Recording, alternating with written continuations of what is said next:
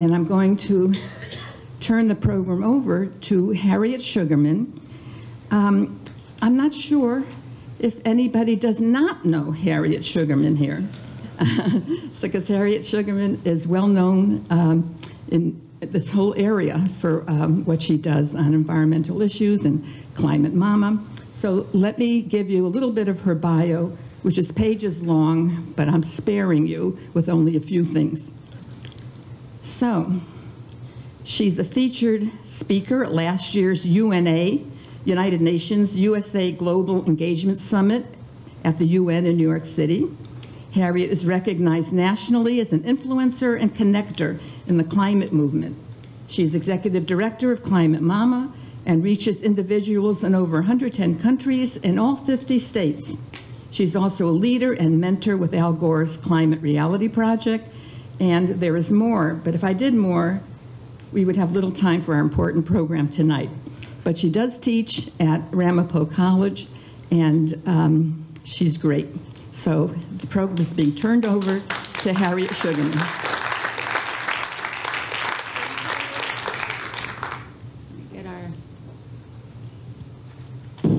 Thank you so much, Rhoda. And if I can ask everybody to thank Rhoda and your team at the Network for Responsible Public Policy, because you continue, Rhoda, to bring us urgent issues that we need to learn the facts on and really understand all sides of, timely issues. This could not be more timely, and things are happening. I know we're going to hear from our speakers this week here in our state that are really relevant to what we're speaking upon. And you do that. You help us understand, you bring us the facts, and you help us all equip ourselves to be able to talk to all of our neighbors. And for each person that's here, there are 10 more that will watch on behalf on the videos that are here, etc. So I encourage you all to come out to more programs that we have, and to really, we're thrilled, and I am honored to get to introduce both Justin and Bruce, and I'm going to invite you, Bruce, to join us here so I can introduce you as well up on the stage. We, with these wonderful programs that Rhoda and the network bring to us, she also works to bring us the experts, the people, the key people that really understand the public policy, that have the facts at their fingertips. And we are so fortunate to have Justin McCullough and Bruce Campbell with us tonight. And I'm going to introduce them in a moment. How the evening is going to go, we are going to hear from our experts. And then I know that all of you, or many of you, probably have burning questions, no pun intended, on that one. But as I do, because this is a really relevant issue for not only us nationally and in our area, but for our, here in Bergen County.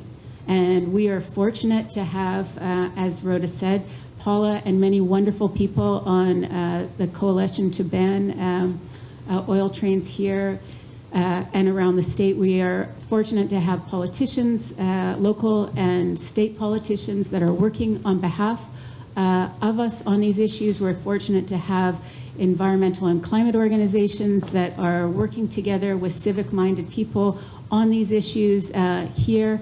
And yet, the bill on this issue in our state legislature was pulled this week. Why? And so we have many questions for you, and we look forward to hearing from you. So let me introduce our speakers for the evening. Bruce Campbell is a former executive director of the Canadian Centre for Policy Alternatives. He is the author of 3 major reports on the Lac-Mégantic rail disaster, and his 2019 book, which is outside as well, called The Lac-Mégantic Rail Disaster, Public Betrayal and Justice Denied, is a wealth of information and one I would recommend that you all look at and consult.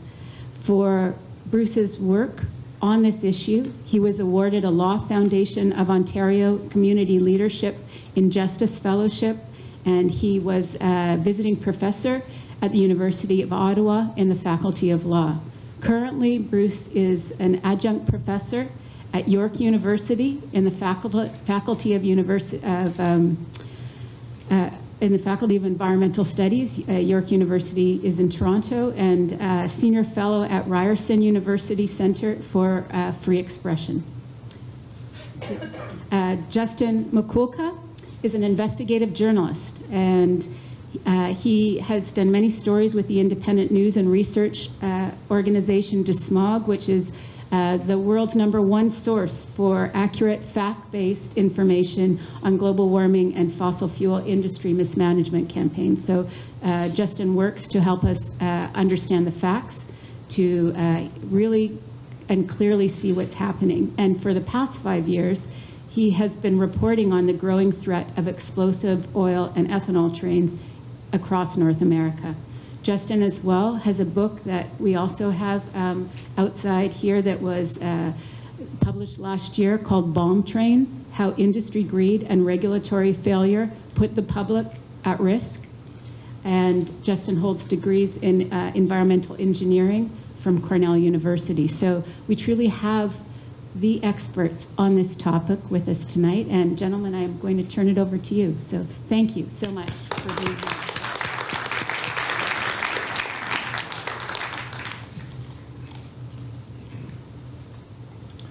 It's great to be here. Thank you all for coming. It was an eventful trip. I almost didn't make it, but I'm here. I won't go into detail. And thank you, Harriet. Thank you to the network, Paula and Rhoda, and the sponsors of this event. I think it's really important work that you do with the network in providing this kind of education and engagement to the community, people in the community. I've called the title of my presentation A Cautionary Tale. It's a little bit different than the title of my book, which, as Harriet said, is Public Betrayal, Justice Denied. But I wanted to capture, because I think it's a tale that needs to be told and I've traveled across North America, in large part, including the US and Canada, in large part to Fritz Edler from the Railway Workers United, who is here tonight. I wanted to say hello to Fritz as well. And so it's a tale that needs to be told. The French edition, because Lac-Mégantic is a remote community in the southeast corner of Quebec. It's about 25 miles from the border with the state of Maine. The population is 6,000. People go to Lac-Mégantic to be in Lac-Mégantic. They don't go there to go somewhere else. It was originally formed or settled by Scottish and French Canadians, and gradually the Scots were assimilated. And so you'll find people there with Scottish names who don't speak a word of English. And in fact, the large majority of the community does not speak English. So this was really important for me to have this book published in French. And it was published in October, it was released in October, and I did my first book launch in the town of Lac-Mégantic to the rebuilt nightclub where most of the people died. So as you can imagine, it was a really, really emotional event, but it was also they were very generous to me. It was a full house. They were very encouraging for me to continue my work to tell their story. I don't speak in any official capacity for the town, and there is controversy in the town. I really, on behalf of the people that I've become close friends with, and they're activists in the town, and there are many, they're you know, it's greetings from them. They want me to tell the story. They want the story to be told so it doesn't befall what happened in their community. And you notice, well, in French it says an inquiry into the catastrophe when public powers derail. I actually like the cover and the title better in French than I do in English. Anyways, so that's, I'm gonna talk about, I mean, I go back and look at this from the beginning of the kind of the change in policy in the early to mid 80s, and I trace the interaction of deregulation, privatization, austerity, and many of you would be familiar with those same policies and how they've unfolded south of the border, south of our border, north of your border. And I trace how the safety precautions were systematically eroded. And so what I wanted to do in this book, Leonard Cohen wrote, "There is a crack in everything. That's how the light gets in." Well, I, with this book, wanted to find the cracks to let the light in about what happened, why it happened, who is responsible, and who has been held accountable, who has not been held accountable. So that's kind of my basic, my fundamental goal in writing this book. You know, I've said a few words about the town. It was founded in the in 1884 as a railway town. It was part of Canadian Pacific's Trans-Pacific to Atlantic. They ran it through Maine, and they had a subsidiary in Maine because they wanted to have year-round access. And before the St. Lawrence Seaway was built, you didn't have year-round access through the St. Lawrence River. So that gave them year-round access. And it's been a railroad. It still is an important railroad town. It's a resource-producing town. Agriculture, granite, and forest products are the main ones. It is also it's also a beautiful area.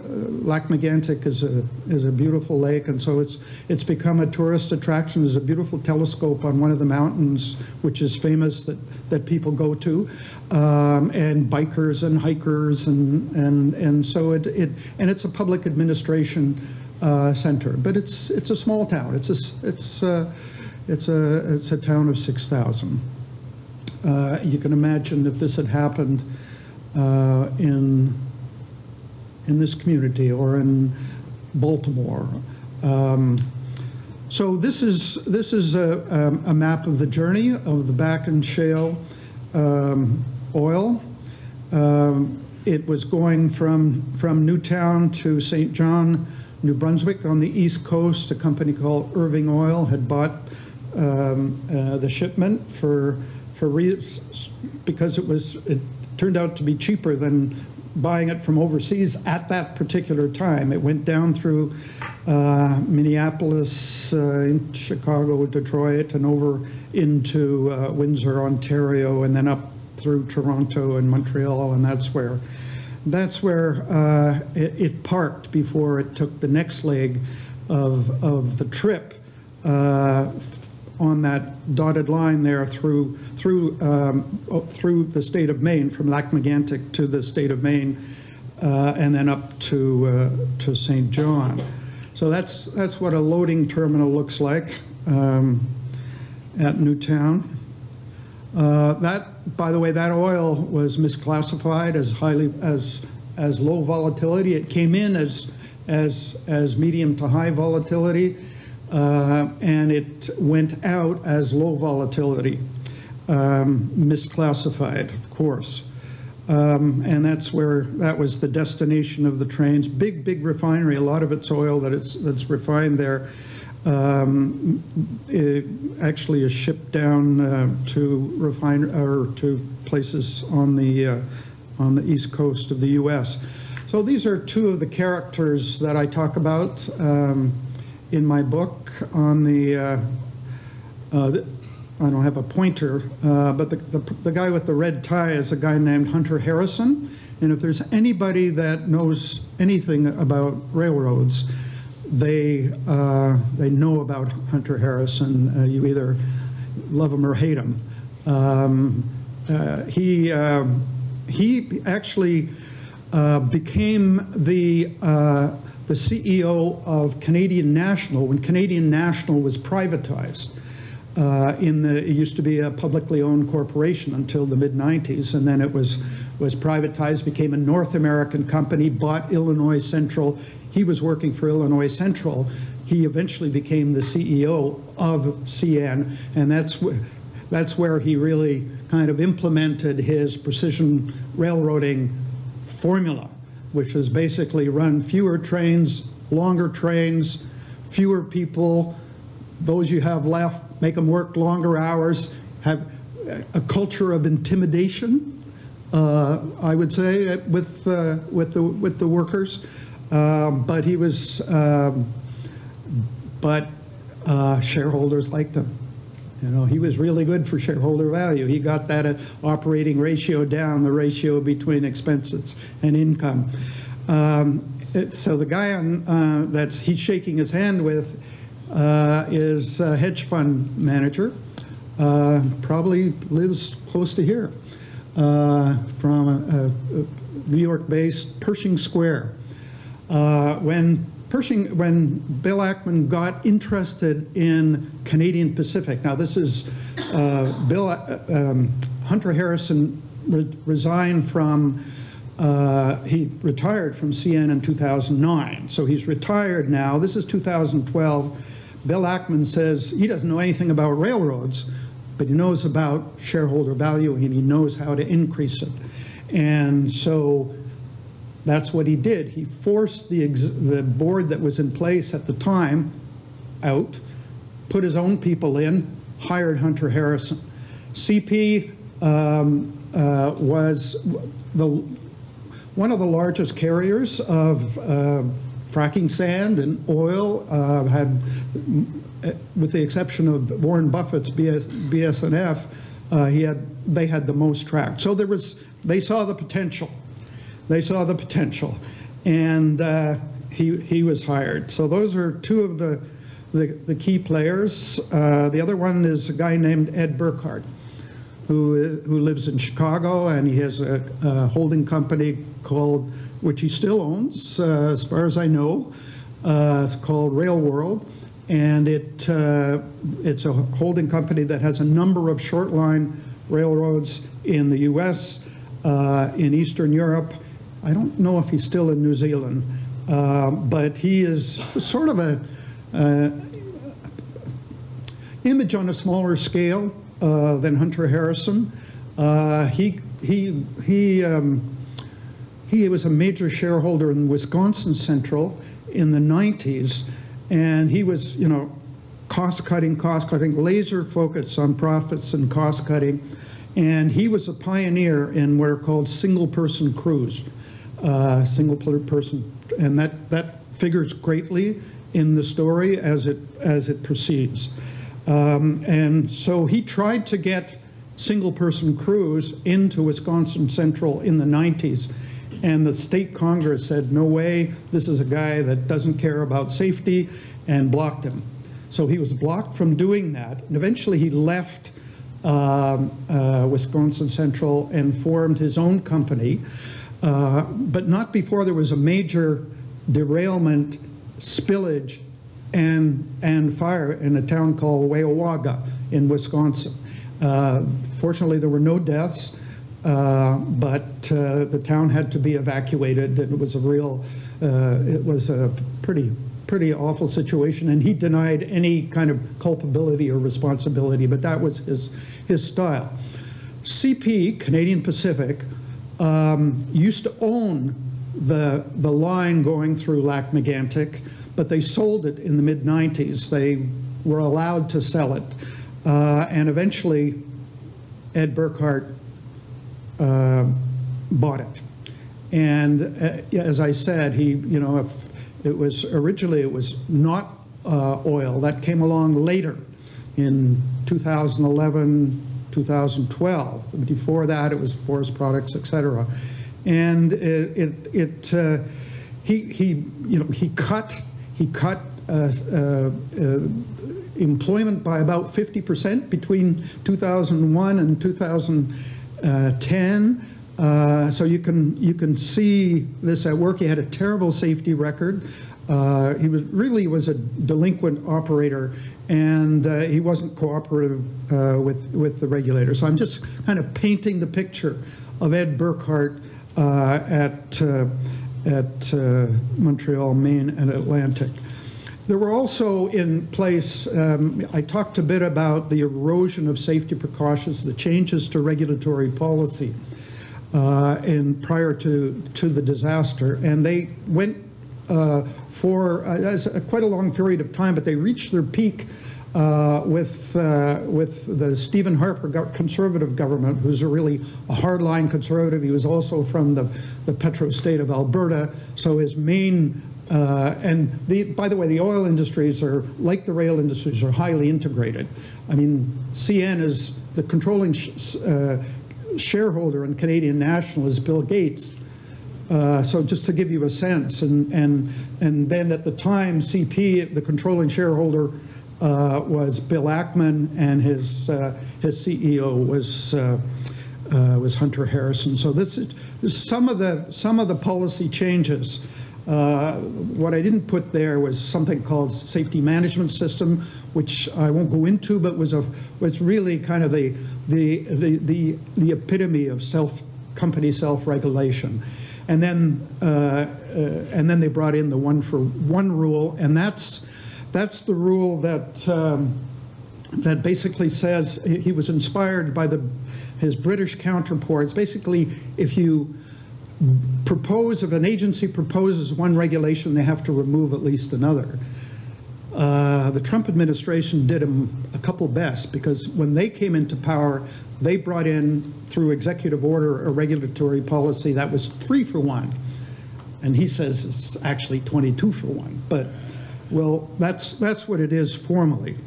So those regulatory policies were really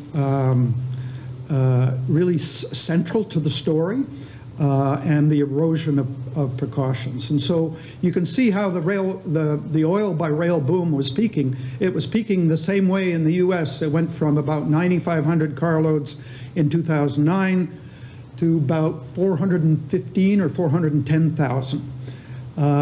So while this was all happening, while the danger was going, the rail and oil industry were blocking regulations to cope with that danger, and I document how they were doing it both in public and through the lobbying process. And the government was willfully blind, because their priority was, in Stephen Harper's words, to create an energy superpower. So there was oil coming from Alberta, it was coming from North Dakota, and the companies were, often the same players. And then Irving buys and subcontracts to Montreal, Maine, and Atlantic, and it did that rather than going with Canadian National, because it was a more dangerous railway, but it was more profitable this way, both for the company Irving that was buying it, and for CP, and they were focused on the profits, and it was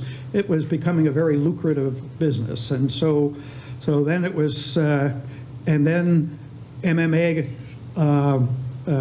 was transporting it, but I also document the story of how it gained permission to operate these massive trains with a single operator, the first and only one in Canada to operate trains carrying dangerous goods with a single operator. And it's a really important story, and I know this is a question that Justin will talk about, because it is a raging issue right now, with the Trump administration wanting to at a federal level, countering various actions at the state to prohibit it, to bring in single-person trains. So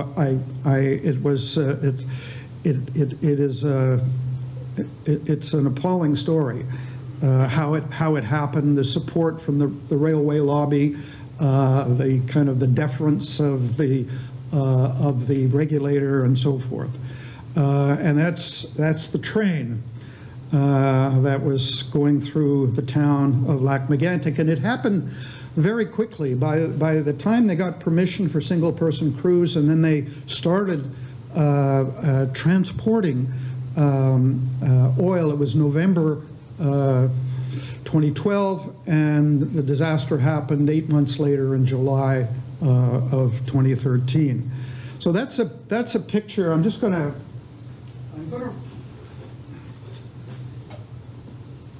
I'm going to read you some excerpts. I don't always do this, but I want to kind of connect you with what happened on that night.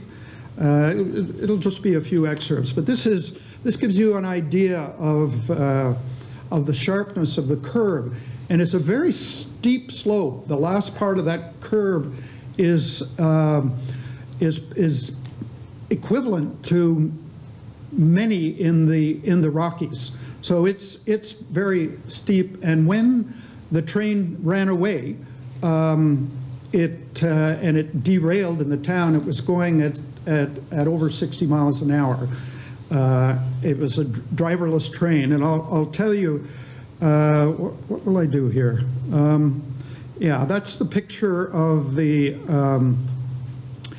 nightclub where most of the people died, very close to the tracks. I just want to say a few words about the locomotive engineer. It's one of the reasons I got started in doing this work. It ended up being a lot more, but I really noticed the blame game going on right after it happened, no one taking responsibility, and they were blaming the last link in the chain was the locomotive engineer, and his name was Tom Harding.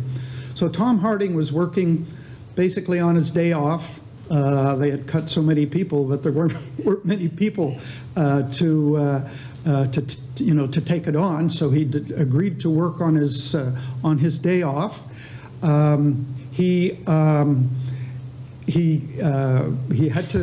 said, I have to take some extra time. He was taking care of his elderly mother. So it left about 2 o'clock in the afternoon. Very shortly after, he noticed, and he was told everything was fine with the train, but he noticed that if the engine was kind of spitting and spewing oil and lurching, and that was part of the problem with this train. It was in addition to a track which wasn't very good condition.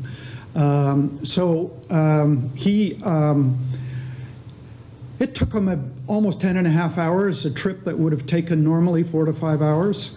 He arrived at a town called Nantes, which is 11 kilometers away. What's that? 6 miles? Okay. And that's at the top of the hill. And that's where it sloped down. He had to park it at the top of the hill because the siding was being rented out. And the siding would have had a derail device which would have stopped a driverless train from a runaway train from running away. He couldn't park it on the flat because that would have crossed a road. He couldn't set the air brakes on the tank cars, on the 72 tank cars, because the company prohibited it for financial reasons.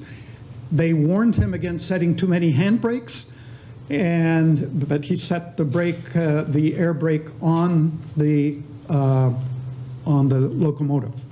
And the lead locomotive, as I said, it was in bad shape, smoking all the way. He asked what he should do to rail traffic controller. He said, "We'll deal with it in the morning. Just let it be." So he let it go, set a number of handbrakes, and the other brake, and that held the train very well. But within minutes after he left, the train caught fire. That engine caught fire. The firefighters came. very quickly, and they put out the fire eventually. They tried a number of ways, and eventually they turned off the locomotive engine, and that put the fire out. What they didn't realize, nor should they have, they were firefighters, and that was per their instructions, was that the air brake then started to leak. It was no longer holding the train, or its likelihood was less and less. So they put the fire out.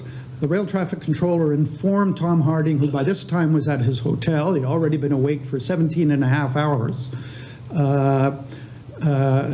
which is equivalent to being mildly drunk.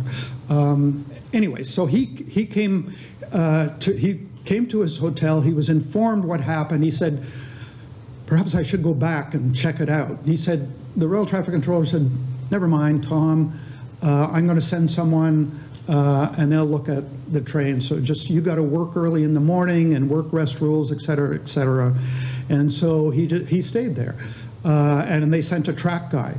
But the track guy didn't understand the implications of turning off that important air brake holding the train. So about an hour after, this was, I think he was informed around midnight. The track guy went there at 12:30 p.m. At 12:58, enough air had leaked out that the train started to move. And about 15 minutes later, it derailed in the center of town. And the rest is history. And I'm going to just read some excerpts. At 12:58 a.m., as the oil train began to roll, the crowds had thinned out. At the music cafe, the band had taken a break. A few witnesses saw the ghostly train streaking across the countryside, gaining speed as it drew nearer to Lac Mégantic. One of the firefighters who had attended the engine fire, his name was Jean-Luc Momigny, was returning home when he came to a level crossing about 6 kilometers from Lac Mégantic. The red lights were flashing. I stopped my vehicle, he said. Then I asked myself questions because I did not hear a whistle, no engine. I went a little further to have good visibility. I did not see anything, so I thought it's a mistake. With the lights, I decided to cross. At that moment, the train appeared in front of my vehicle. It was traveling very fast. I assumed it was the same train we had been working on. He called 911. André Blais, who lived by the lake near the tracks, about a kilometer from the town center. He heard a loud rat-tat-tap as the train roared past. The slope was steepest at this point. Seconds later, at 1:14 a.m., the driverless train derailed at a curve in front of the St. Agnes Church in the heart of Lac Mégantic.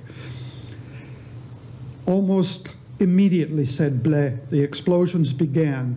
First, a series of small explosions, then 2 massive blasts and an orange mushroom cloud, the beginning of a long apocalyptic night, a nightmare seared forever in our memories.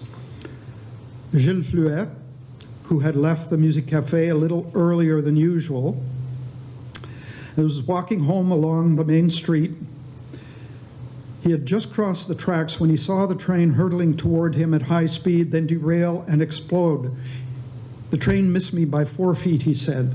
The heat from the explosion from the train passing melted the nylon fibers in his shirt deep into his skin.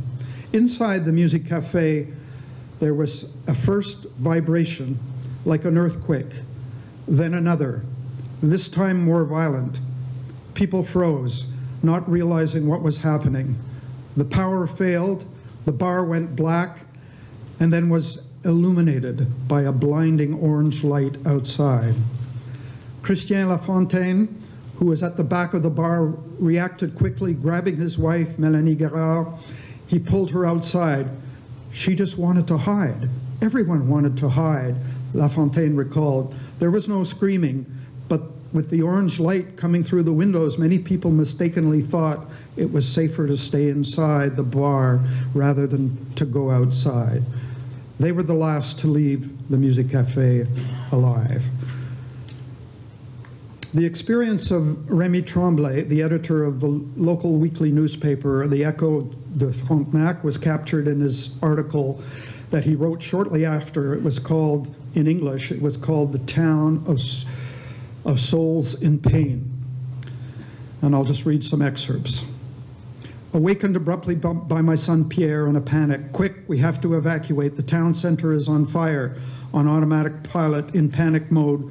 Woke up my partner, Marie-Douce, and the children, Félix and Maillet. We leave quickly. On the stairs, Pierre remembers his car keys are somewhere in the kitchen. In the dark, thank God, he finds them. Seconds of anguish, rapid departure. No one knows what's happening, but the sky is on fire. A chain of explosions and the sound of whistling gas escaping from everywhere. The vomiting bowels of hell. The scene was like the end of the world. 2 kilometers away, staff at the local hospital saw the flash and heard the explosion. They knew something terrible had happened. The hospital went into code orange and the staff quickly prepared for the expected onslaught of the injured. Staff from the surrounding medical centers rushed to help, but the hospital remained eerily quiet. A Red Cross volunteer voiced the dawning realization. You have to understand there are no wounded. They're all dead. The local parish priest, Father Steve LeMay, recalled, I went to the hospital to try to help with the wounded. We kept waiting, and the longer we waited, the more it became clear that there would be no injuries, only death. So that's about as much as I can handle myself reading. But that'll give you a sense of what it was like that apocalyptic night. And that is one of many pictures of part of the wreckage the next day. And that's the disaster by the numbers. 47 people died, 26 children orphaned. Many of them were young people at the nightclub. 1.6 million gallons of Bakken oil spilled. It's the largest land-based spill in North American history. The worst modern disaster on Canadian soil in the last 100 years. Fritz and I in 2016 were at that remembrance in the town of Megantic. We both spoke. That's a look at the town actually fairly recently. You see the church and you see the town center, and now you see a big desert. It hasn't been rebuilt. It's still a big open field. So I'll just speak briefly about some of the cascading tragedies when the cameras went away.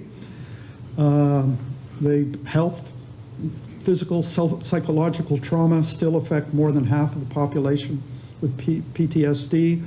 With young people, the studies have indicated that they're twice as likely than the provincial average to want to think about committing suicide. They were exploited by ambulance chasers. Willie Garcia came up from Texas, someone who was very knowledgeable about how to exploit the situations of disasters and vulnerable victims' families. He had a law firm, but he wasn't a lawyer. But he was very persuasive.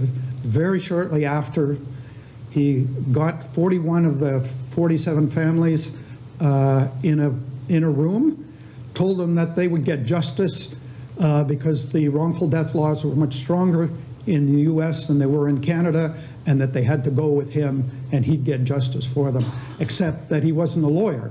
And so he was basically got a finder's fee, passed it over to the wrongful death lawyers, pocketed about $15 million. And I'm very critical of the Quebec Bar Association, who wasn't there to defend these vulnerable families. They were also, if anybody's read Naomi Klein's book, The Shock Doctrine, there were also the disaster capitalists because there was money for rebuilding. And they persuaded the town center or the municipal council that what they had to do was just raise the town, including buildings that they said were contaminated. Even though studies had shown that most of them weren't contaminated, there were actually more buildings destroyed by that process than by the fire itself. And so that's caused a lot of tension in the community and a lot of division, but it's also a story, and I've come to know people in the community, and there are stories of great tenacity and courage and determined to prevail and pursue justice for their community and for all communities, but to ensure that the rail going through the dangerous goods going through their communities, and they rebuilt that line very quickly, and you know, not that long after they started hauling dangerous goods. It's not unit oil trains, but you know, I've been there, and I wake up, I get woken up just like that as a start at 5 o'clock in the morning by this screeching whistle, and these people have to deal with that, and they finally achieved a commitment from the government to build a bypass around the town. But that won't be built until at least 2023. That's 10 years after it happened. I think my time's getting a bit short, so I'll just, regulatory capture is an important theme in my book.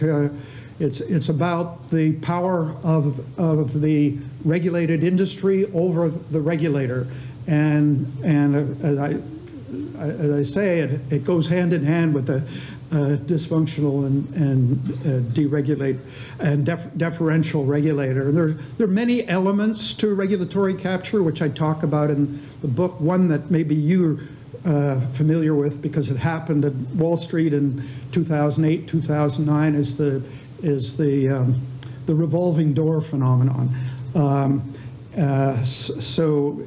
We can elaborate that. Yeah. So the psychological capture dimension of it is an inspector who knows that it's not a good thing if he issues an order on a company for some safety violation or whatever, because he's judged on the orders he doesn't. So he gets gun shy, and so you know those are some of the elements of, and these are some examples of where regulatory capture has been a factor. And you're probably most familiar with the congressional inquiry these days that's going into Boeing and the 737 MAX, and it's an appalling story of regulatory capture and a regulator that was, to use a railway metaphor, asleep at the switch. Deepwater Horizon in the Gulf of Mexico, and in Britain, the Grenfell Tower fire is another example. They had a 2-for-1 rule, and the information, the investigation so far has pointed to a number of elements that they were allowed to do in the construction of that building. In the aftermath, crisis of confidence at the transport department, there was a panic situation. Within days, they had prohibited single-person trains. I told you about the blame game, and then they brought in a flurry of safety measures. But during that 3-month period, the intensity of the lobbying from the railroad industry was more intense than at any previous period in the previous 5 years. So what they were doing was they were in lobbying, urging the government to go easy, to reverse, to dilute, to block, and so forth. And I got this from the lobbying records, of course. So there were a number of things, as I said, the prohibition of single-person train. We're going to talk about tank car designs. Justin will talk about, I just asked questions about this because they brought in a new design model for the tank car. It ain't fixed the problem. There are still derailments, spills, and explosions in some cases just spills. There are real problems with the train securement rule. There was a runaway train in the Rocky Mountains. 3 employees were killed in that. That was a securement program. Fatigue management. There was the CN strike, the Canadian National strike just recently. The main issue was fatigue management. Fatigue management is an issue throughout the industry, and it's one that, even it's on the Transportation Safety Board watch list. There have been warnings, and yet they continue to push back. So where does the buck stop? 3 frontline workers were subjected to a criminal trial.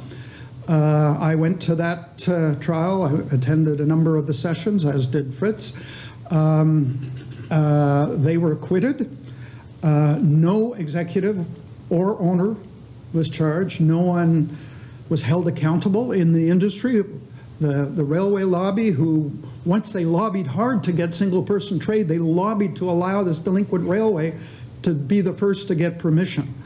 And the governments have, both the Harper government and now the current government, have refused to hold anything beyond the Transportation Safety Board report. And I devote a whole chapter to showing how inadequate that was in terms of answering fundamental questions, and that there should be a need. And just the example of the congressional hearing is one that I will go back to and push the government again to kind of change its mind. We have a minority government now, so it means that the committees have more power, and that's a classic perp walk. They were walked in to the courtroom like this, and this was done as a PR. Tom Harding, who's the front person there, SWAT team came in. He was working with his kids outside. SWAT team came in. They kind of held him to the ground, brought him in, and I think they were doing a PR to show the community that justice was being served, and they found the culprits. And someone yelled out in the crowd. It was very quiet. Someone yelled out, "The right people aren't there." And I think that sentiment was held by everyone. So just to give you a sense of the present, and Justin will talk to you about the current situation in the U.S. and in this community. But record volumes are moving by rail. And there's been an increase in accidents. I know in Canada from 2016 to 2018, a 25% increase. Here are some of the recent derailments with all the changes and the stronger cars. They were all with the stronger model of cars. In Mosier, it was back in shale. It was a fire. In Iowa, it was diluted bitumen from Alberta, no fire. In Manitoba, St. Lazare, diluted bitumen, no fire. And then there was Fort Worth, Texas in April was ethanol, yeah. And then in Saskatchewan very recently it was bitumen and there was a fire. So major safety risks remain in all of the areas that I mentioned. Justin will elaborate. 80% of Canadian oil production is exported, and almost all of it to the U.S., and 8 to 10% now goes by rail. About 20% of Canada also imports about 20% of that. 2/3 that comes from the U.S., so it's going back and forth. So you can see between 2013 and 2018 how imports as a percentage of total rail traffic, oil by rail traffic, has increased. You can see, get a sense of what they were in July of 2013 and what they are, the latest figures show. So depends where you sit, depends who you are. In a way they have, no one's been held accountable. A lot of the defendants have had to pay fines and civil actions, and there have been some lesser sentences. Tom Harding was the only person who had to serve what's it called, a sentence, but away from prison, community sentence. But one of the reasons I wrote the book was because when the cameras go away, people forget what happened and why and what the causes were, and it just kind of faints into a kind of nostalgia, right? And then it happens again. And so let's not forget Lac Mégantic. So thank you. That's just give you a sense of where you can get the book. Thank you very much. Thank you so much, Bruce. Anyways, a cautionary tale indeed. You have my head spinning. I'm sure everyone's head spinning. So many different past questions we will have for you, but clearly a cautionary tale, and one that I know Justin is going to bring home to us here in Bergen County, in New Jersey, in the Northeast, and one so many lessons are from. So we'll ask you questions after Justin, and Justin, I turn it over to you. Thank you. All right. Can you guys hear? Yes. Okay. Thanks, Bruce. I highly recommend getting Bruce's book. It's not a fun read, but it's very compelling. I learned a lot, even though I've spent the last 6 years focusing on this. So my book is called Bomb Trains. And as I say, in a sane world, I'd be talking to you about how we learned about what happened in Lac Mégantic and how we've used the science and those learnings to solve those problems, which is possible to do, should have been done. Unfortunately, that is not what I'll be talking about today.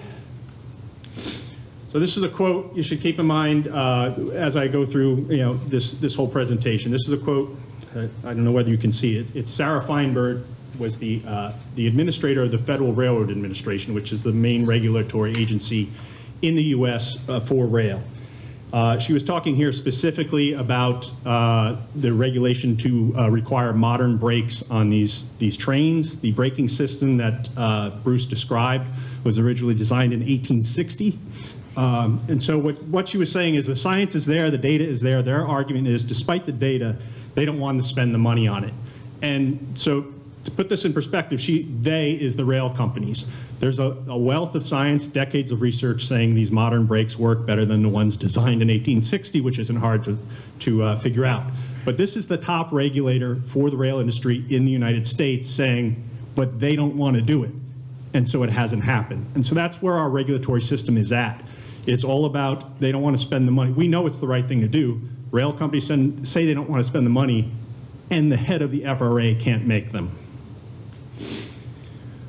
So unfortunately, there are a lot of current issues about this. So today I'm going to talk about current issues about oil by rail, some of the major risks with moving oil, ethanol, and unfortunately now LNG, which is liquefied natural gas, by rail, and talk a little bit about, in this failed regulatory environment, what we can do, what individuals can do to try to force some sort of change.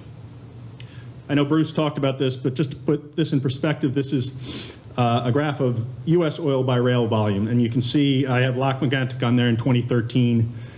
This all came around because of fracking. All of a sudden, they were producing a lot of oil in North Dakota, and there were no pipelines. And so they very quickly, there were no regulations to stop them from doing this. They just built, there's nothing in North Dakota, so it's easy to build these massive, these loading stations, and they started putting in trains. And, Lac Mégantic was the first accident in 2013 when the volumes really ramped up. There were 3 more in the next 6 months, several, like 8 or 10 during that big peak. They've continued, but thankfully the price of oil went down, and it was cheaper for the people on the East Coast who were buying this North Dakota oil to buy African oil by tanker. And that's why the volumes in the U.S. really dropped down, although they continued to move Bakken oil to the West Coast. And Bruce mentioned one of those accidents was in Oregon a couple of years ago. What we're facing right now is Canada has been ramping up oil by rail. And so while Lac Mégantic was happening, that was U.S. oil. The real risk right now is Canadian oil. And you can see at the end of 2019 or 2018, they hit a new record of 350 barrels per day. It's not in this data set right here, but in December of this year, so December 2019, that was up to 500,000 barrels a day, and that should be the expected volume on average across the next year. So as we saw in the US, and it just makes sense, we get higher volumes, you're more likely to have accidents. There are going to be, I can guarantee, there are going to be Canadian oil by rail accidents this year. Of course, that all this oil is coming to America. It's mostly going to the Gulf Coast, the West Coast at this point. But so those accidents will be happening in Canada and in the US. This is a quote from a big investor last October, just saying there's big motivation to increase oil by rail use. It's underused. And that's playing out right now. A lot more of this is coming. Ethanol is there's a fixed amount. You can see it's pretty much been steady across the last decade, the amount they move. But the reason the risk with ethanol has increased is they've started to mimic what the oil trains do, which is much longer trains, all of ethanol. And that's what we've seen with these accidents, like the one in Texas was a long train of ethanol that spilled and caught fire. And here's just an image of that. That was April. Gotta get the glasses on. That was this past April where this happened. Luckily, a recurring theme with these accidents afterwards is people say, we were very lucky. A lot of them happened very close to residential areas. Lac-Mégantic was the one where it was in the middle of town. But this, again, it killed some horses, but had to evacuate the local town, but no people were killed. So some of the current issues that we're facing, Bruce talked a lot about one-person versus two-person crews. So I'm going to talk about Illinois and that issue right now. Washington State is trying to limit the volatility of this oil that is moved by rail, and the reason we call them bomb trains is because the oil is so volatile and explosive. And then I'll be speaking about LNG by rail. So as Bruce talked about, it's important to have two-person crews, and in this headline here, just a couple months ago, the state of Illinois signed a law saying you're going to have two-person crews if you want to move this through our state, even though the feds have said shouldn't be the case. And so what happened was, at the end of the Obama administration, they proposed a regulation saying we definitely, on these oil trains and ethanol trains, we want to have two-person crews. The regulatory system was broken during the Obama administration. It's gotten far worse during the Trump administration. And so when the Trump administration came in, they said, I think, as Bruce mentioned, we're not even going to consider that regulation. You don't need two-person crews.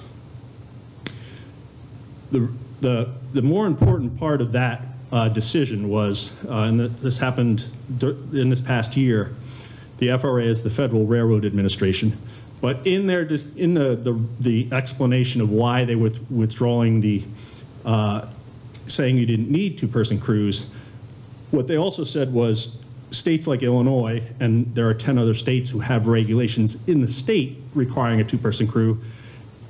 They're saying if the federal government says no, the two-person crews aren't allowed, you as a state can't require it. It will have a preemptive effect. And so this is certainly problematic. It's taking away the state's rights to protect their own citizens. But even worse, in my opinion, buried in that decision explanation was DOT, which is Department of Transportation, which is the bigger oversight body. The new approach to achieving safety is removing unnecessary barriers and issuing voluntary guidance rather than regulation. So essentially said the policy at the Department of Transportation now is to remove regulations, which happened in the past year. And believe them, because that's what they're doing. In Washington State, so that was two-person crews. Washington State had said if you're going to bring this oil into our state, you have to reduce the volatility so it's not as explosive. It's something called vapor pressure is the way they measure it, and they say we want it to be 9 pounds per square inch. That's the guideline. So there's another battle going on within the states.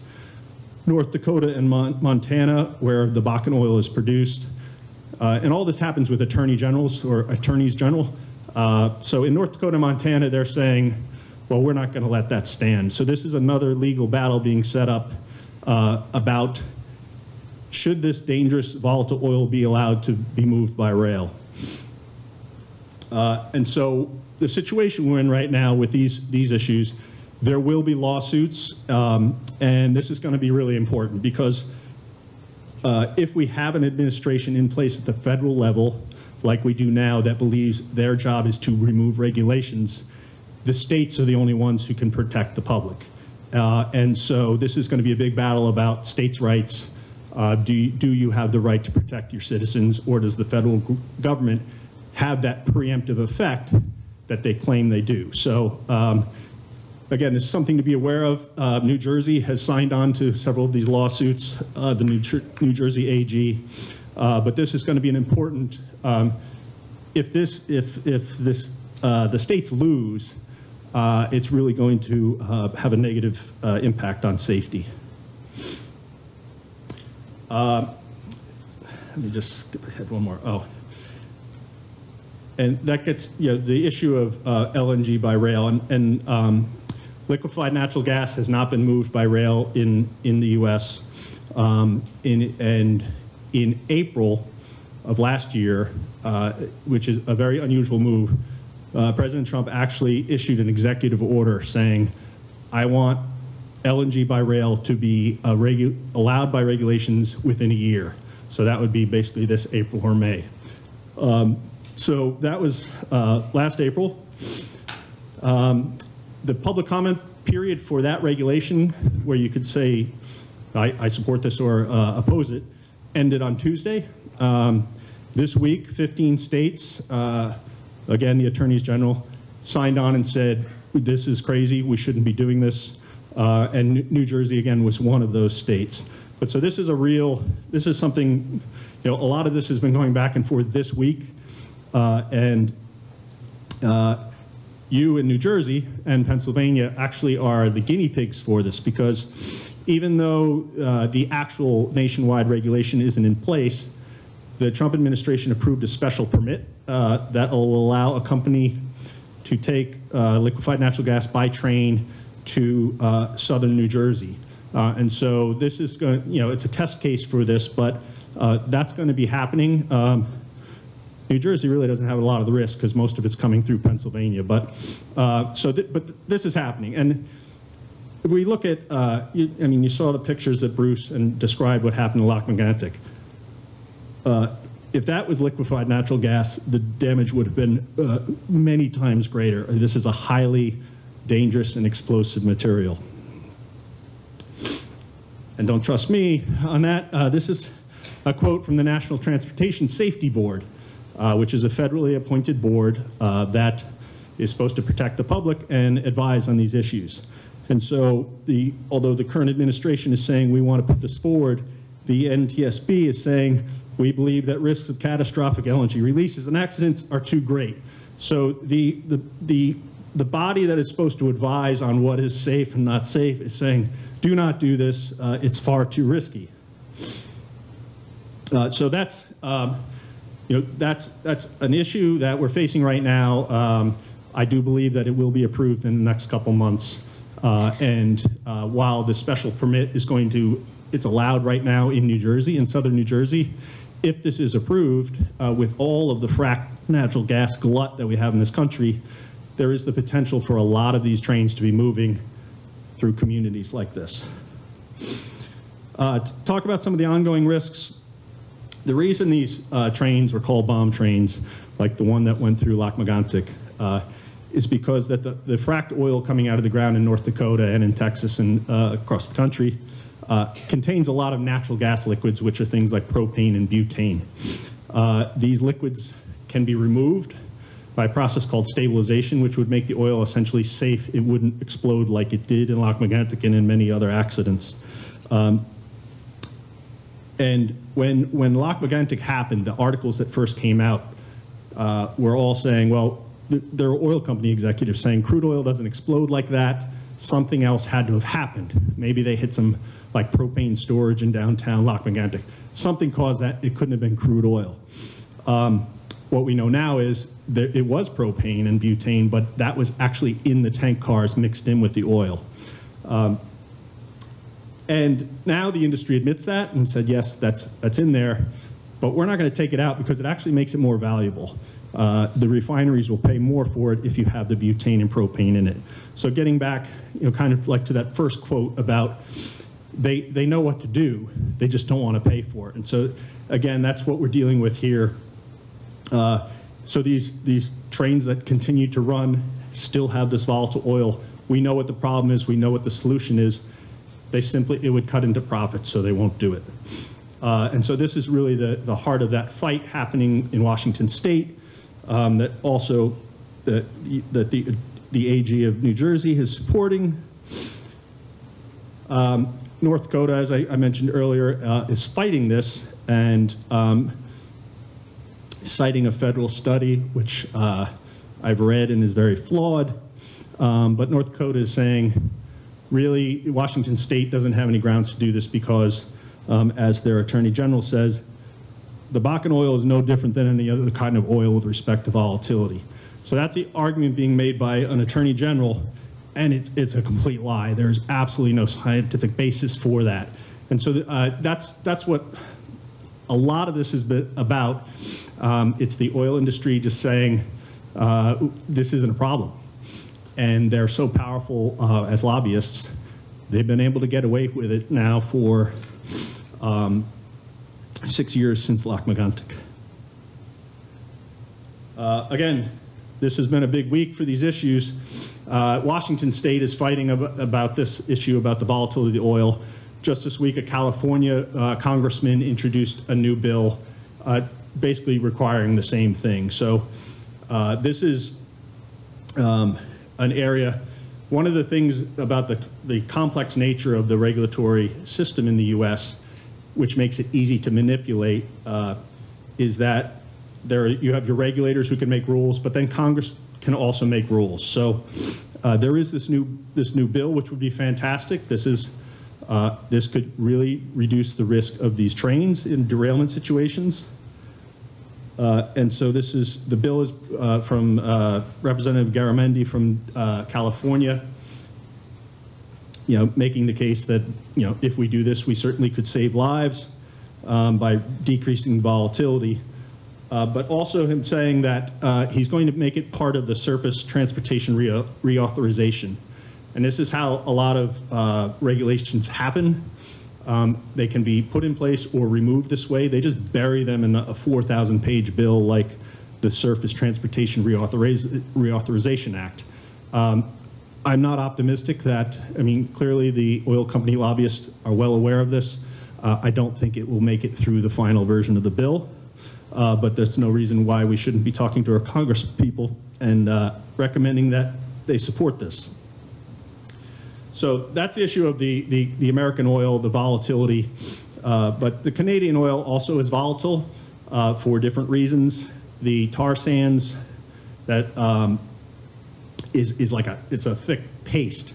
And so to be able to put that into tank cars, they mix it with a highly volatile condensate, which is like a very light oil, often coming out of these fracked oil fields, being shipped from the U.S. to Alberta, mixed with the bitumen, and then shipped back through the U.S. As I mentioned, there are record amounts of this headed to the U.S. And this is an example of what happens when one of those trains. It's very similar to what happens with Bakken oil trains. This was in Gogama, Ontario. This is one image. These people had the unlucky experience. 3 weeks later, another train did the exact same thing. So thankfully, it was outside of town, but that's their river. Both of the accidents, the trains went into the river. They spilled, I believe, 750,000 gallons between the two. So the risk is very real for this. And as I mentioned, a huge increase of this oil is coming to America right now. I mentioned earlier that there was a record amount of Canadian oil that came in December, 500,000 gallons a day. This is an accident that happened in December. So just as we saw when the Bakken oil really ramped up in volumes, we got a bunch of accidents. Just it's simple math. It makes sense. You put more trains on the tracks, higher incidence of derailments. This one, I believe it spilled 400,000 gallons of oil. Again, a major oil spill. And with all of these, they normally just burn for days. They let them burn out. Bruce mentioned, this is another issue, the tank cars. The tank cars that were used in Lac-Mégantic were originally designed to move molasses and corn oil. The NTSB, the National Transportation Safety Board, had been warning since 1990 to not put flammable liquids in these tank cars. But when the Bakken oil started, they had all this oil, they needed tank cars to put it in. So they took these tank cars that they'd been told not to use for flammable liquids and started moving them in these long trains. We now know those failed horribly in the accident. After several years of regulations in the US, we have these new, we are told are safe tank cars. They're these two different types of cars, the 117s, the 1232s. There have now been 4 derailments with these, 3 of them oil trains, 1 ethanol. You saw the pictures of the burning ethanol train. You saw the picture of the burning train in Saskatchewan. So the reality is, here we are 6 or 7 years later, lots of new regulations in place, and the rail industry, and mostly the oil industry, was able to water down the regulations. There are safe tank cars. You could put this oil in tank cars, and it would be much, much safer. They just, again, do not want to pay for it. This is an example of one of those. This was in Iowa. It was Canadian Oil. All the new tank cars spilled almost 250,000 gallons. If you're going to crash one of these trains, it's best to crash them directly into a river, because then they don't catch on fire. So that's the tank cars. That's another real risk. If you see an oil train right now, it's using tank cars that have failed in every known accident. Another issue is the modern brakes. I mentioned that earlier. This was the one real regulation that was put in place in 2015. And I was surprised, but very happy when I learned that they actually got this through. Shortly after that, I was at a conference in Washington, D.C., where several hundred, probably 500 people come together. A lot of the big CEOs from the energy industry are there. And that year, oil by rail was very big. So the CEO of BNSF was there. He stood in front of the whole audience, and they said, "What do you think of these new regulations?" He said, we're good with them, but except for the braking one, we're going to have to change that. And so this was weeks after they had just announced these new regulations. I still was a bit naive at that point. I was like, I didn't know you could do that. You can when you're the CEO of BNSF.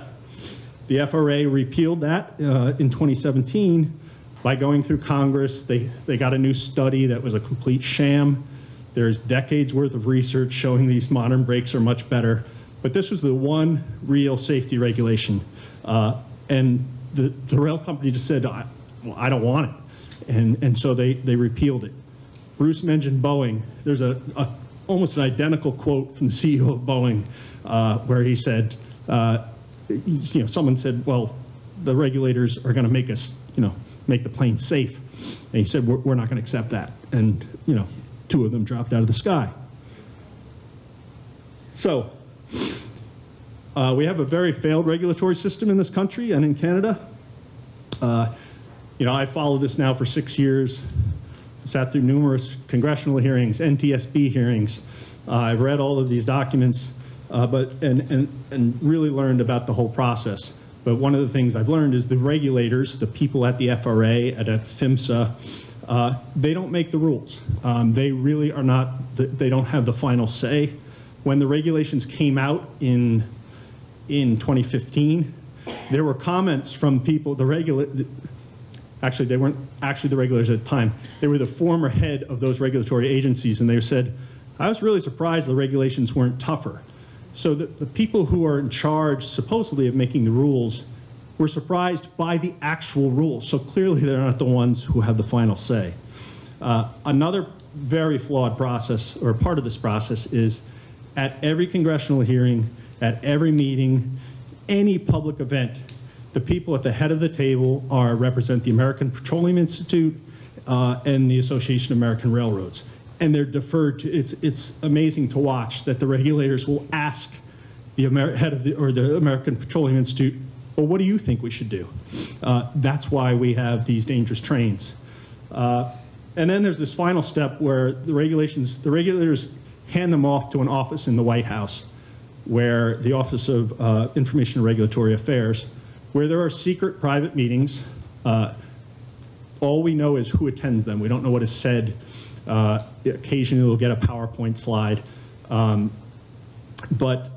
So in the instance of the oil by rail regulations, there was a meeting between the person of the head of OIRA and the top lawyer for BNSF, which was the top oil by rail company. So those two guys got in a room and hammered out what they thought was an acceptable regulation, which is why we do not have real safety regulations in this country. The corporations are controlling it at every step of the way. The one area, as I mentioned earlier, that Congressman from California has now proposed new safety regulations about the volatility of the oil. Congress does have some power over this process. Unfortunately, most of Congress is also owned by the oil and rail companies. So, I know my congressman is hopeless in this area. If you do have congresspeople who are conscientious and care about these things, it's really important to educate them about that they have a lot of stuff going on. So I would recommend letting your congresspeople know about this new proposed safety regulation. And you know, these things can make it through, but they need a lot of support because the lobbyists are paid a lot of money to make sure they don't make it through.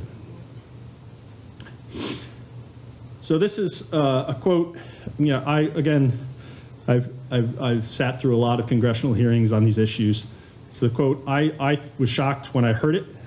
This is Congresswoman Jackie Speier from California. PHMSA is the division of the Federal Railroad Administration that actually makes the regulations regarding oil trains. But this was her take on it. The system is fundamentally broken. Calling the regulatory agency an industry pet that frightens absolutely no one. And no one in DC reported on this. It was a shrug. I was the only person who actually reported on this. But this is the reality of, we have people in Congress saying the regulatory system, you know, it is controlled by industry. It is an industry pet. The only thing that has made us safer in any way has been activism or public outcry. This is a quote from a book. The rail industry has a long history of killing people for, using unsafe trains to get higher profits.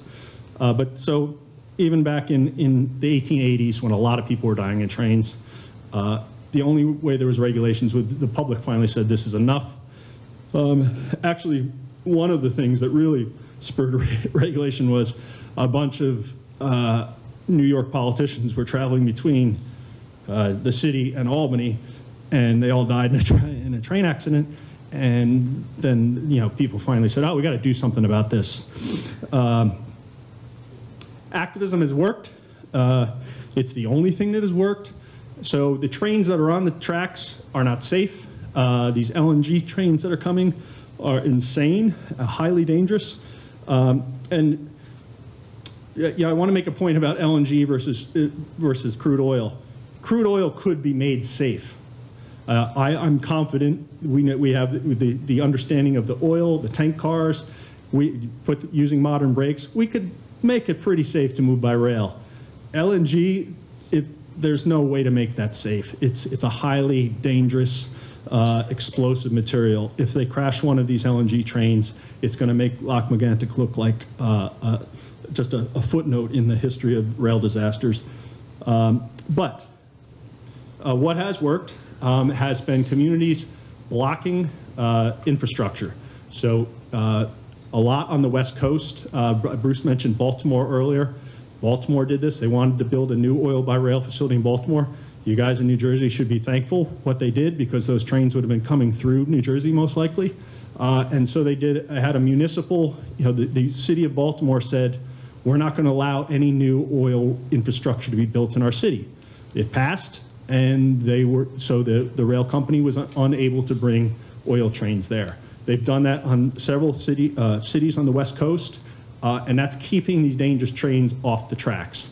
And so that is a form of activism. That's one of the main ways that people have been able to improve safety. Congressional representatives, as I mentioned, they do have some power in this. They need to be pressured and supported and educated. But from a standpoint of what we can do, unfortunately, the system is very broken. But the activism really has been the only thing that has made any difference.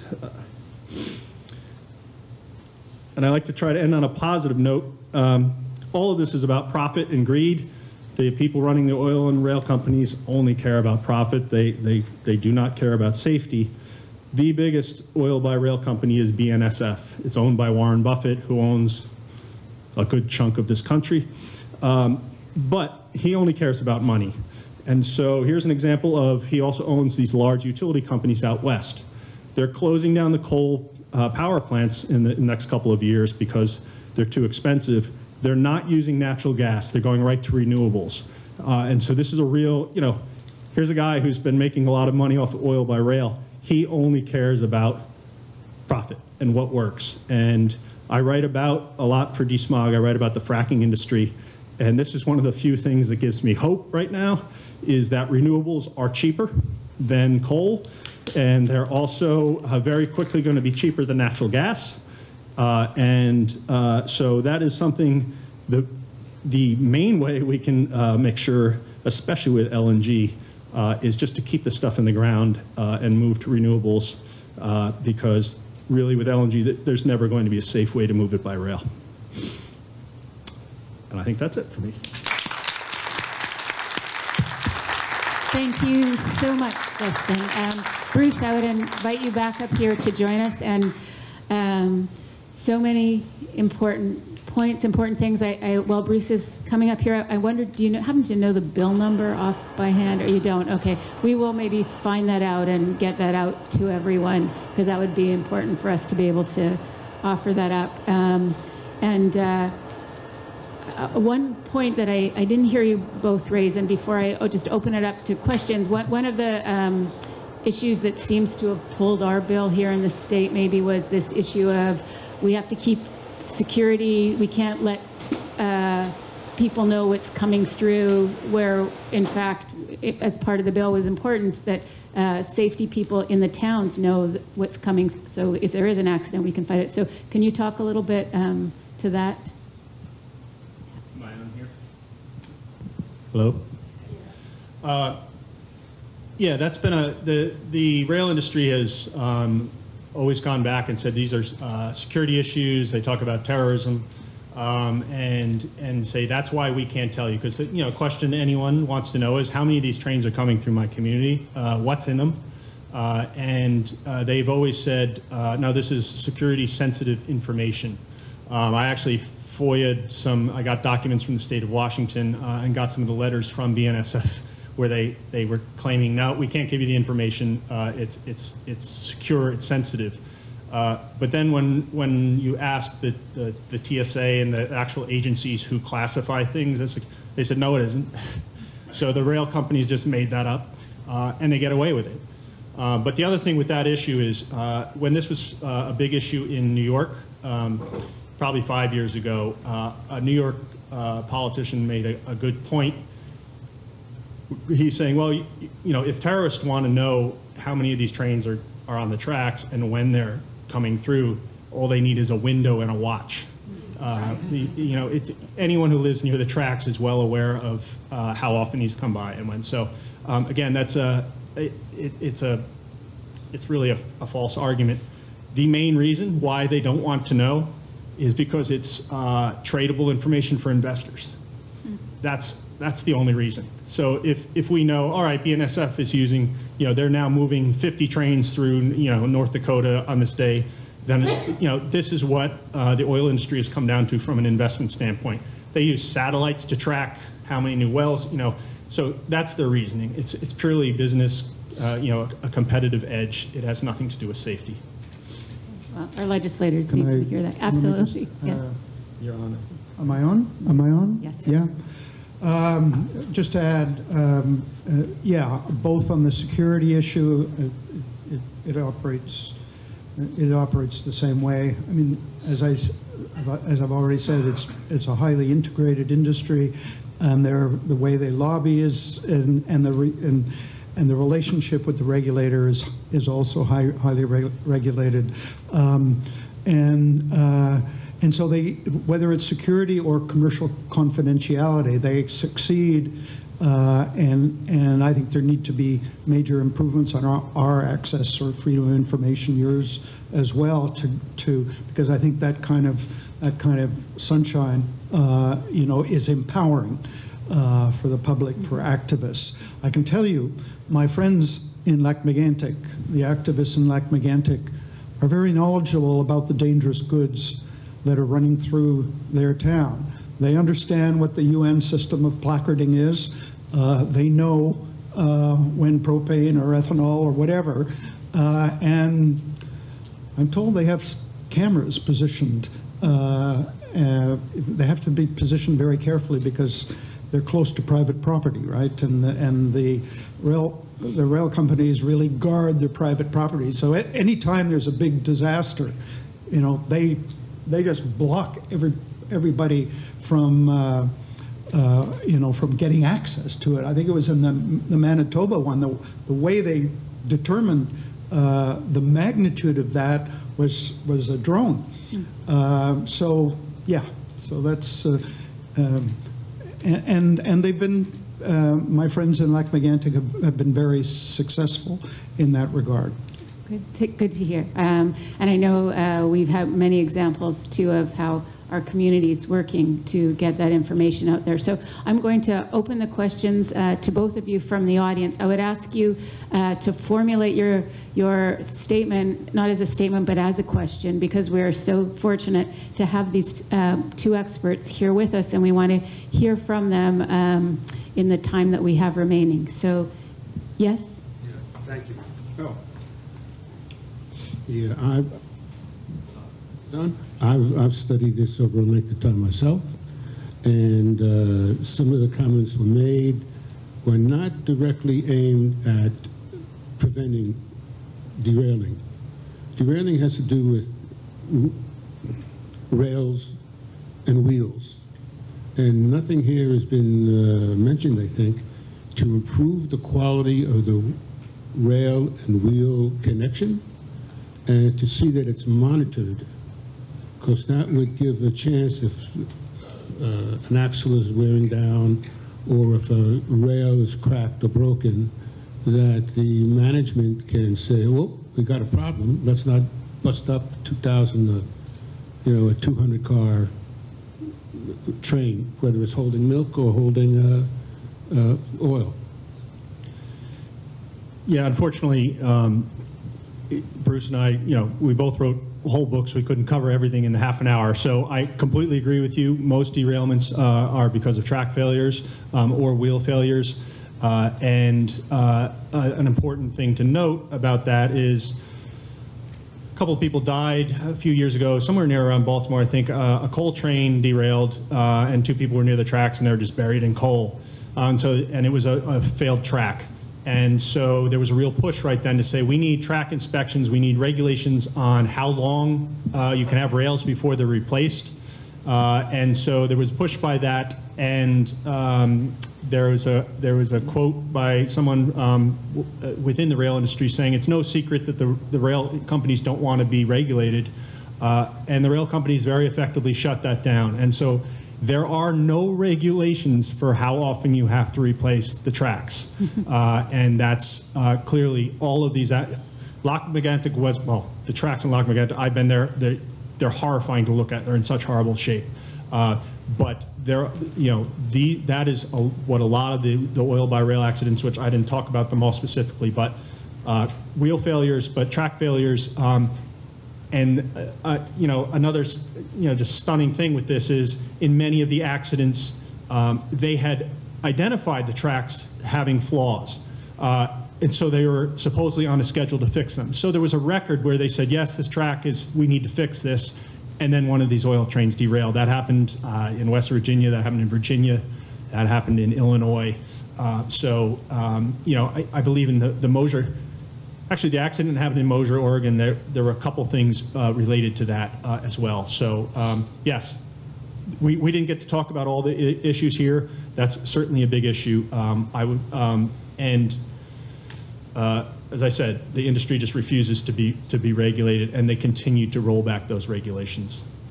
I'll just add in the Lac-Mégantic example, in the lead up to Lac-Mégantic in those years where the oil by rail boom was in full swing.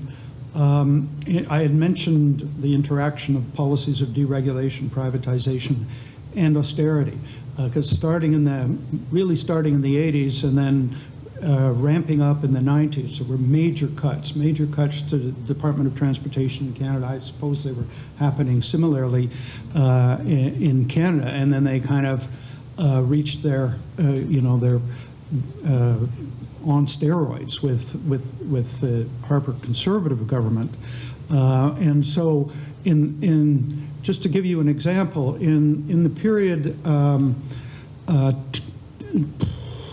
yes, from 2009 to 2013, there was, in 2009, there was one transportation of dangerous goods inspector for every 14 carloads. Boy, I'm missing the number, but it was extreme. In 2013, it had ramped up to something like 5,000, and I'm probably underestimating. I have to look in the book. I haven't thought about that statistic. So, but just to say that as this was happening, as the danger was growing, they were cutting the budget for the rail safety division of Transport Canada was cut from 2009 to 2013 by almost 30%. So, you know, they were and so they've got this self-regulation system in place, and any inspection, you know, the number of on-site unannounced inspections, whether from dangerous goods or from rail safety inspectors, was you know, was dropping, and it became a kind of a book entry. They were just monitoring what the companies were saying they were doing according to the regulations that they had put out. So that's and one other thing with that, when they do, you know, they find that they weren't maintaining the track, or so, you know, how are they held accountable, right? So what is their incentive? The fines that they receive if they've done something wrong are so small that one of the people on the inside of the regulatory agency who deals with the companies and fines them said, when we have one of these problems and we hold them accountable, you know, they have to pay a fine, and it's so small that the quote was, they just cut the check and smile. Yeah, it's crazy. We see that with PIMSA, with pipelines, everything. The number of people to inspect is minimal or non-existent. If you can raise your hand, yes, up here. Thank you. Hi there. I mean, just general comment. When I'm here, one of the things that I was struck by when you both were talking, was that it's one thing to get the regulations and, you know, to have some kind of congressional oversight. The other aspect is enforcement and fines. And, you know, that happens at all levels of government, whether it's local, state, or whatever.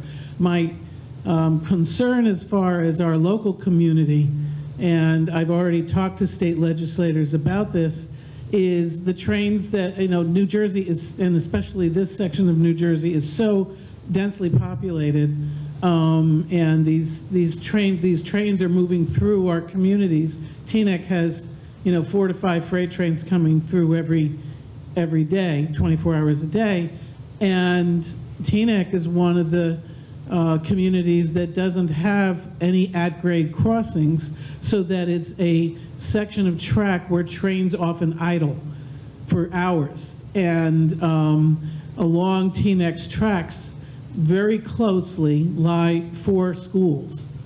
And so my suggestion to the state legislature, and they said it has to come from the federal government, is that why doesn't someone just pass a regulation that you can't idle within so many feet or so much distance from schools? And that might stop the idling in communities such as ours, which I just find very dangerous because there's, you know, as I say, 4 schools are in very close proximity. Yeah, unfortunately, there's something, again, we didn't get to talk about everything. There's something called preemption, where because the railroads are federal, you know, or national, and so the preemption for the railroads essentially means they own the railroad, they own that land, they can preempt any local laws. So if on a federal level, and so an instance of this was when the oil train traffic was just going crazy out of North Dakota at the peak. They were parking these trains in the middle of towns in the crossings. So they would shut down traffic. You know, this was happening repeatedly. So, you know, you can't operate your town, you know, when nothing can move. And so they passed a local law saying you're not allowed to idle blocking traffic. They lost. It just gets dismissed because it's the railroads, it supersedes it, it's their property, they can do whatever they want. So, yeah, they're idling near schools, and they're always, you know, the Lock-McGantic disaster happened partially, as Bruce explained, because they turned off the locomotive, which shut down the brakes. The trains are always on. You know, that's how, when they're parked, they're on. And so, yeah, that's diesel fumes going into your, you know, I wrote the book, a lot of it's based on my experience in Albany, which was the biggest oil distribution hub on the East Coast at the point. Elementary schools, you know, nursery schools, it's you know, it's horrifying, but that's the reality. Yeah, even you had mentioned Baltimore before with some, I mean, when we live in a home rule state, but even such, because it controls the railroad runs on those tracks owned by the federal government, is there nothing that can be done in the air or anything else beyond, no, everything from your knowledge? Well, it's not, it's owned by the railroads, it's not by the federal government, but the laws are from the federal government. But yeah, there's really nothing. I mean, there have been cases where well, probably the worst case was they built in Massachusetts, right in the middle of a town, near schools, on top of their water supply, their aquifer. They built the largest, I believe it was, propane distribution facility in the state. They didn't have to get any permits. They just, because it was on rail property. So, you know, the local community said, you can't do this. You know, what if this blows up? It's a real risk. And the railroad said, we don't have to listen to anything you said, and they built it. And so you have very little say, or they really can do what they want. The only reason that they were able to stop in Baltimore, in Portland, Oregon, in a lot of places on the West Coast in California, to block new infrastructure is because it was the oil companies that owned the unloading facilities. If those had been owned by rail companies, they would have built every one of them. Yeah, there have been municipalities have had much more success in the U.S. than in Canada. We've mentioned some of them, California, in Oregon, et cetera. There's one very important case in Canada where they tried to, and it was actually the indigenous communities that were pushing it and were trying to take court action against the province of New Brunswick that had sanctioned a rail loading facility, and they were unsuccessful in trying to, communities all through Quebec where these trains were passing was petitioning and trying to convince the Canadian transport minister to to stop it or to investigate it and assess and take action on the effect and the danger, the health effect and the danger, and yet they were unsuccessful in convincing the transport minister to go ahead and take that action. I think we're going to take one more question, and then we'll let Rhoda close it out for us. Matt. Yeah, hi. First of all, thank you, Justin and Bruce, for coming to New Jersey and for all the good work that you do. I'm an organizer here working on these issues, and we simply couldn't do the work we do without investigative journalism and research.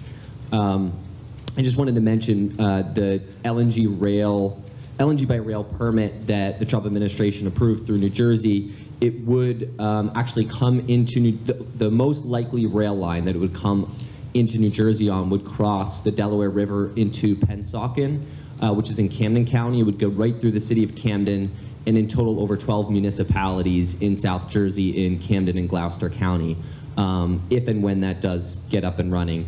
I couldn't help but think of Australia when I saw the pictures of the size of the explosion and the devastation wrought in Lac-Mégantic, and then I couldn't help but think about California, and I couldn't help but think about Puerto Rico and India and the Philippines and Paris, France, and everywhere and every day another disaster breaking loose due to our addiction to fossil fuels, and really not an addiction that we are voluntarily prolonging. This is an addiction that is forced on us and that is being perpetuated by the very interests who tried to deny the science for decades. And now they're using sheer force through the capture of our regulatory systems and our electorate to keep us hooked on fossil fuels. The LNG by rail project is just one of 12 fossil fuel expansion projects here in New Jersey. Governor Murphy has the authority to block every single one of these. Instead, he's chosen a couple to block, and he gives out permits to others. He permitted this facility in Gibbstown, New Jersey, to allow this liquefied frack gas to be shipped by rail and truck into Gibbstown, New Jersey. He's given land use permits to the Meadowlands power plant that we eventually stopped. But I just wanted to suggest that one common denominator amongst many of these things is none of this happens without the fracking boom. We don't have the LNG by rail, we don't have the Bakken crude by rail, and we don't have these fossil fuel power plants and things being proposed here in New Jersey if we're able to build the political will to win a ban on fracking and win policies like a strong Green New Deal. I feel like we're no longer in a moment where we can think about incremental change as the sole solution to these problems, with the climate crisis bearing down on us. So my question, sorry for the very long introduction, but the question is, do you see the activism around the rail industry and the fossil fuel industries risking our communities through these very dangerous methods of transporting fossil fuels, connecting with these broader movements to really facilitate the rapid and fair transition we need to renewables and a whole range of alternative solutions? So, and Matt is our Food and Water Watch representative for New Jersey, so thank you for bringing that. And maybe I would ask you both, as you answer Matt's question, to also share any closing remarks that you want to share with us at the same time. Yeah, in my experience, I certainly know the people in Albany when I was there. The group fighting the oil by rail was called PAWS, which was People from Albany United for Safe Energy. All those people are working on issues. If you talk to any of these people, they will say just, the goal is to keep it in the ground, right? And so that's certainly, I think, a big part of the activism I've seen. I've been to there was a 2015, I went to a national conference, activists from across the country in Pittsburgh coming together on this issue. And in all honesty, I believe after the boom, as the rail traffic went down, people in Albany aren't really motivated to fight this right now because there are no oil trains coming to Albany ever since the price dropped. All those people are working on these other issues in some way. So I think there's a real connection to it. And I do agree with you that, a lot of my work now is about the fracking industry. And yes, all of these things are linked, especially LNG. There's just the natural gas industry is losing a lot of money right now in the US.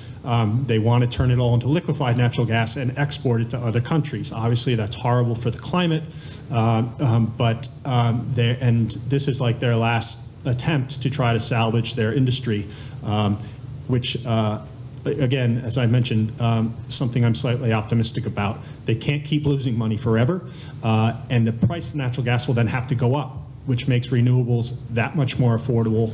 And so natural gas will not be able to compete with renewables, in my opinion, 5 years from now.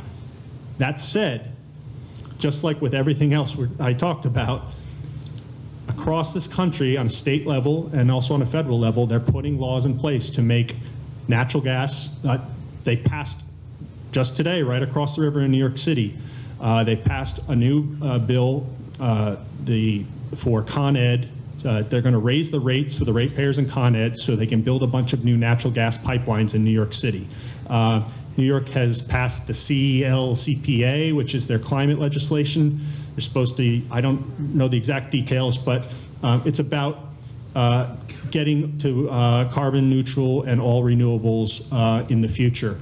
Building new pipelines now that will be in the ground for 30 to 50 years is directly in opposition to that, but the governor and the politicians in New York have okayed this. So you're facing those issues, but fracking and natural gas, in my opinion, there should be no new natural gas infrastructure built in this country. There's no need for it. But the politicians have so much power, and states like Ohio, nuclear and coal are getting bailed out. The Trump administration has been trying to bail out the coal.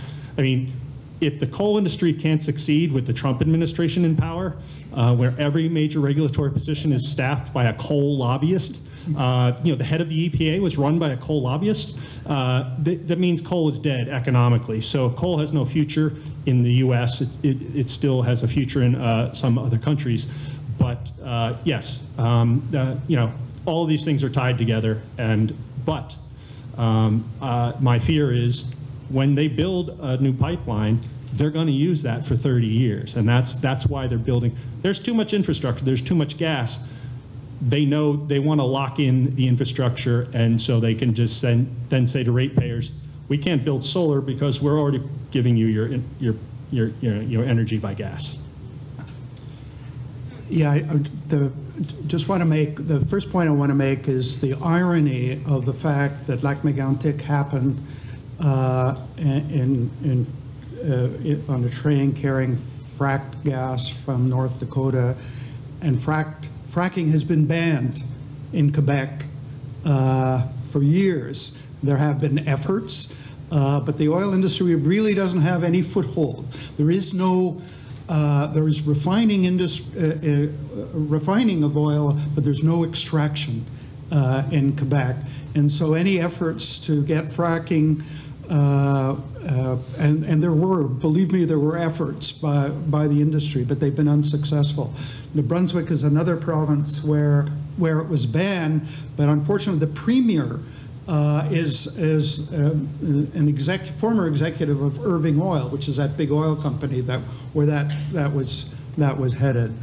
And they're doing a lot of fracking in BC, in British Columbia, despite efforts to have it stopped. And they're constructing right now a huge LNG pipeline from northwestern Alberta, northeastern BC, out to the coast in Prince Rupert and Kitimat for export, and it's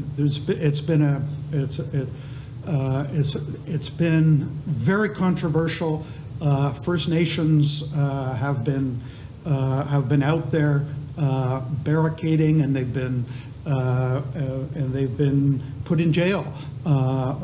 So it is a very controversial subject. On the issue more generally, we are in a climate emergency.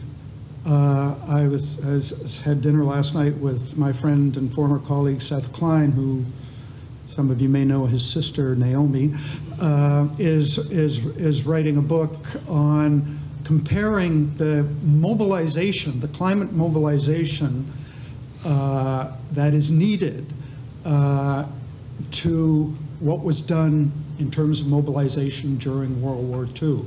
It's a fascinating book. I've read his first draft, so I mean I totally agree with you. I think it's really important when we talk about net zero, reducing and eliminating carbon emissions. We have to talk about just transition for workers. We have to talk about this. They're not unconnected to the state of inequality in both our countries, and so I think when we talk about the effort to get to climate zero, we can't disconnect the issues of transition for workers who are in the industry, real alternatives for them. It has to be as a high priority. Our government, our federal government, has made some nice promises, but there's the policy action. There's no plan. Yeah, we want to get to net zero. We're in a climate emergency. We want to get to net zero by 2050, but there's no plan. So the policies, I hope they will be pushed to put in the concrete policies that will align with their nice intentions, but that's not there. And there are lots of climate denialists, and they're focused in the oil provinces, notably Alberta and Saskatchewan, which isn't to say it's monolithic in terms of people's views on that, because you get the impression there's a government that's now in power that are super denialists, but that's the reality that we're dealing with in Canada. Yeah, well, let's give Justin McCullough and Bruce Campbell a big hand. I know they're